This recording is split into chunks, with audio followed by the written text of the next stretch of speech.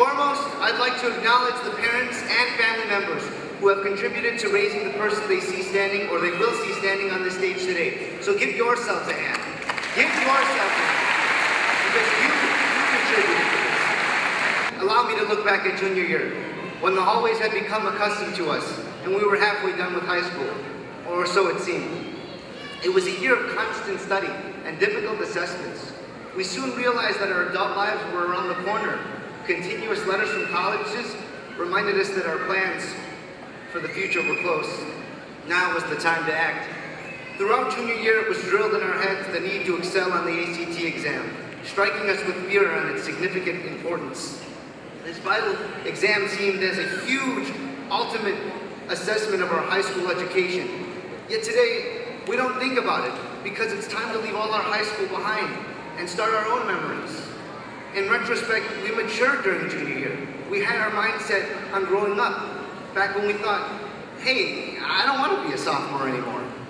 The old juvenile jokes just seemed a lot funnier when we were a freshman, but not anymore. So today, graduating from Morton East is a true honor.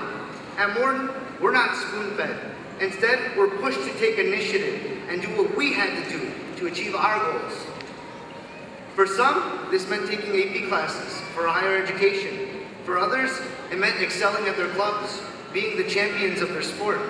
It meant getting a job to help their family, as well as work to pursue higher aspirations. It meant just graduating. So, we honored the memory, the growth, and the work of junior year. For this was the vital building block to our high school career that has now come to an end. Thank you, everyone, and thank you, Morton East. Good evening, parents, family, friends, faculty members, and administrators. As we proudly sit here waiting for the big moment when all the diplomas are handed out, I want everyone to know that it is not only the class of 2011 who is graduating today. We are all graduates. We graduate every day, for it is a process that goes on until the last day of our lives. Grasping that, will you make all the difference? And now, as we complete our high school careers, welcome to senior year.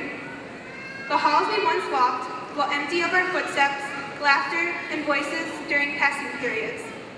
We've come to the final stage, and now it's time to walk across it. This is it. ACTs no longer matter. Our college search is done. These years are now behind us. Our day has finally come. We worked our tails off during these past 4 years, and it has definitely paid off. Undoubtedly, each of us uniquely remembers senior year. I remember it as a great success.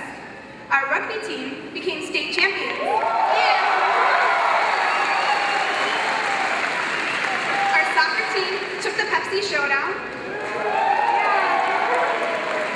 And we had Operation Prom Night, which was followed by a fun-filled day. I know that all this seems so far away, but wherever we go, we must go with determination and devotion. This is not the end. It is the beginning. We say goodbye to outstanding teachers, to memorable moments, and we welcome the beginning of the rest of our lives. We were the leaders and role models of this school, so let us now continue to lead our community. I truly believe that we have all come this far because we are from Cicero.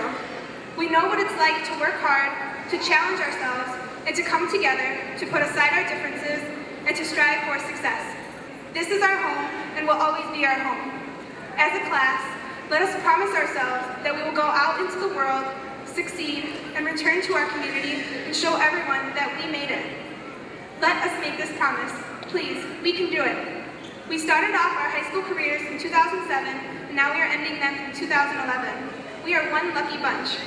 7-11 are our years, our numbers, and just our luck.